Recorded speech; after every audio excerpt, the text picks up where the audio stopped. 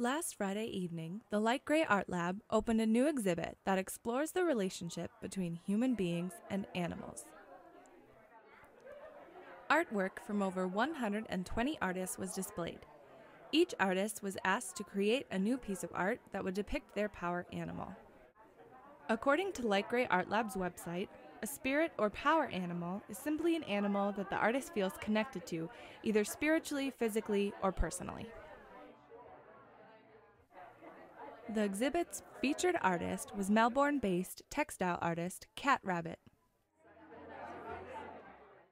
Proceeds from the event were given to 3 local animal rescues: Feline Rescue Inc., Homeward Bound Dog Rescue, and the Animal Humane Society. At the exhibit opening, there was also a raffle to win baskets with pet-related prizes. Located in Minneapolis, Light Gray Art Lab was opened in 2012 by Lindsay Knoll, a local artist and illustrator.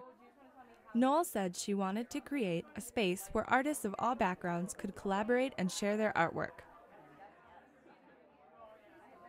Light Gray Art Lab also offers workshops for anyone interested in learning new skills or getting better at old ones. Tegan White is a local freelance illustrator and graduate of the Minneapolis College of Art and Design.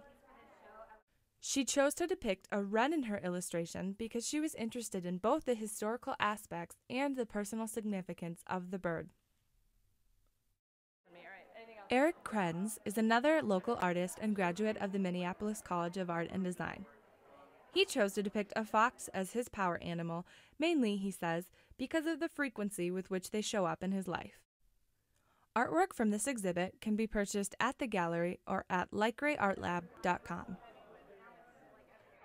This has been a Murphy News Service report. I'm Shauna Korsmo.